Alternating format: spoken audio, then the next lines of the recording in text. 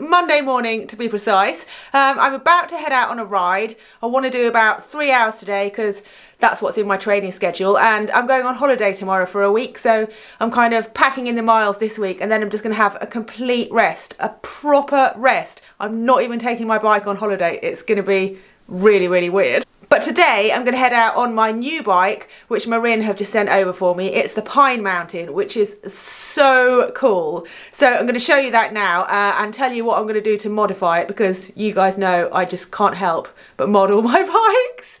Then I'm going to load up on some snacks and head out on the trails. I'm going to show you a really nice, really easy local loop that I like doing. That's mainly on cycle paths. It's just super chill and I feel lucky to have it, so I figured I'd share it with you guys. Somebody wants feeding, I suspect. Here it is, the Pine Mountain.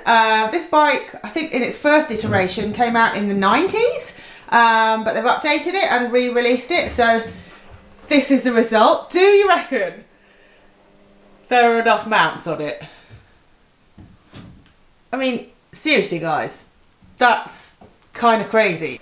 I might see how many bottle cages I can fit on that. It has got these rather cool bars, but I'm going to swap them for something else. I've just ordered some new bars. Sorry, Marin.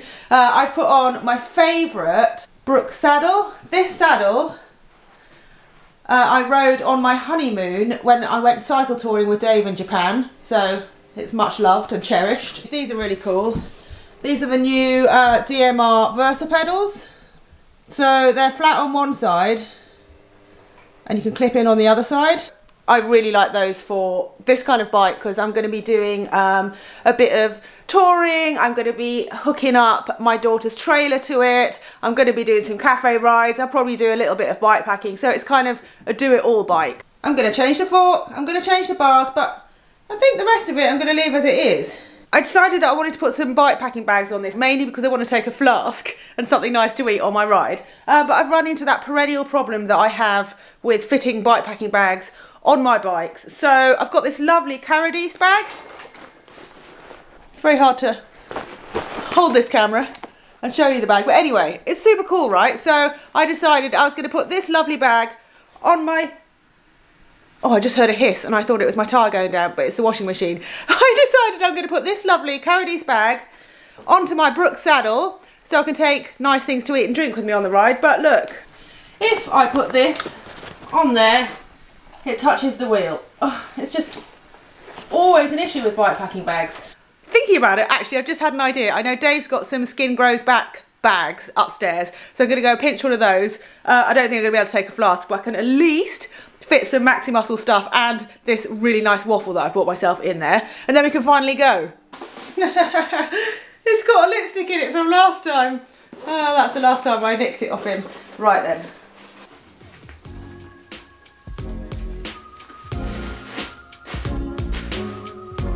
I don't know if that's right, but I could put food in it. Tools. Oh, the pump. Alright. Trying to do something here, Pussycat. Cinnamon waffle going in. This is why I needed the big bag, because it's enormous. These are amazing. Maxi Muscle lemon natural bar. Oh, they're so good. Oh my goodness, this cat, I've just let her out, now she wants to come in again. Let's go ride bikes.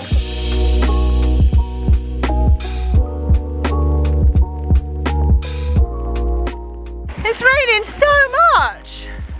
I checked the forecast and this is not on the cards. What the?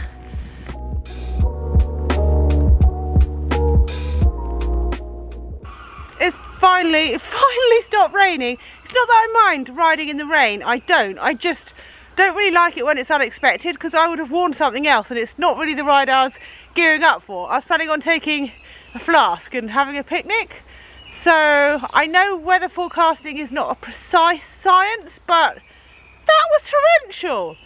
Anyway, I'm not complaining, merely observing. But back to the bike. Well, it feels super nice so far, but one slight error on my part. I think I ordered the wrong size. I've had to put the seat all the way up to the minimum insertion mark. I mean, I tend to think if you've got the seat all the way up to either max or min, then the bike's the wrong size.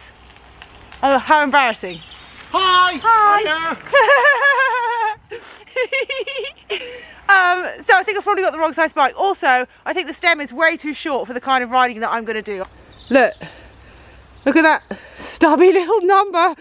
I don't think I've ever seen such a short stem. I'm going to stop gassing, do a bit more riding now it's not raining, and hopefully I'll dry out a bit, and then I can stop for a little break and eat my waffle and watch Maxi Muscle Bar.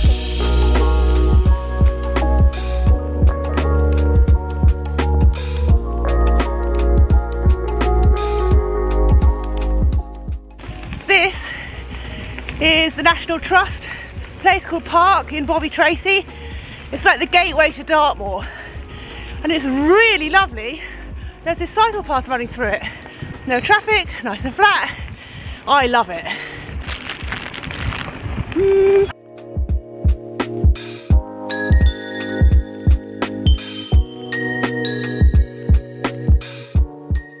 This is very pleasant. Last time I did this route, I was on my cross-country bike with some guys from a cycling club, and I was riding at Threshold and I was dying. So I didn't get to enjoy the scenery quite as much, but I did get the Queen in the Mountain. Oh, babies! Oh, hello.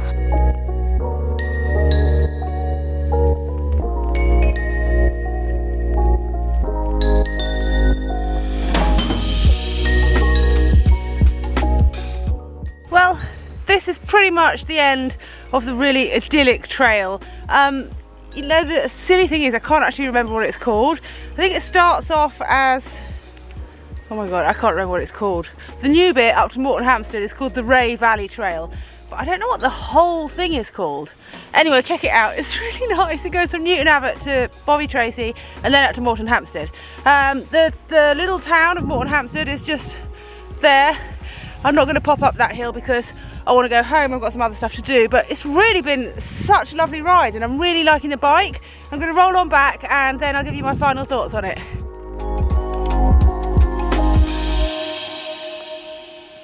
Well, this has been a lot of fun. I'm nearly home, so I'm going to pull over and let's have a little final look at this lovely bike. She is pretty, check, fun, check, really cool, check. So yeah, a lot of good things to say about this bike. The geometry is great. I found it really comfortable. I'd say the stem is too short really for this bike, well, for me anyway, so maybe it's okay for other people, but for me this stem is just way too short. The bars that I was going to change, actually I like, so maybe they're going to stay.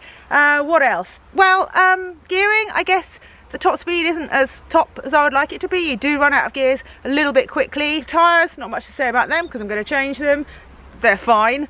The fork, well, I rode it locked out because I'm going to change it to a rigid, but it's a perfectly decent fork. I mean, the bike is £1,245, which I think is a complete bargain. So it's not light, but you get an awful lot for your money. I just think it's a really fun bike. I like it a lot. So yeah, I'm looking forward to many more fun adventures on it.